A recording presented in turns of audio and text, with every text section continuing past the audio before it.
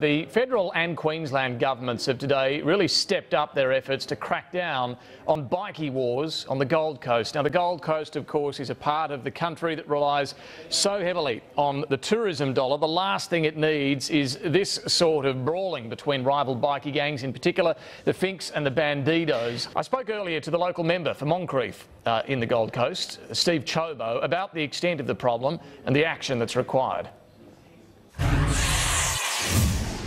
What's the involvement of the Australian Crime Commission going to mean practically?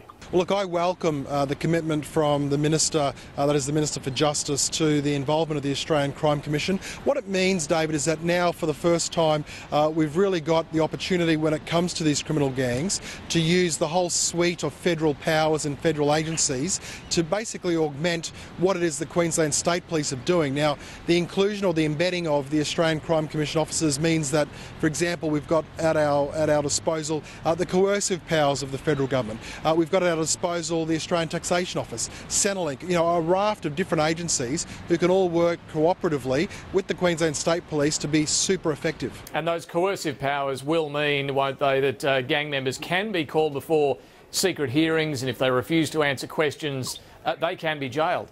Absolutely, and look, I think that none of us make any apology for the fact that when it comes to absolutely throwing the book at these criminal gangs, that we're going to use every power available to us. The Australian Crime Commission is the most powerful federal crime body that there is, and I welcome the fact that the Crime Commission is going to be involved in helping to clean up the Gold Coast and helping to drive these criminal gangs out of this city, because we don't need them. We had a civilian shot in a shopping centre around 12 months ago.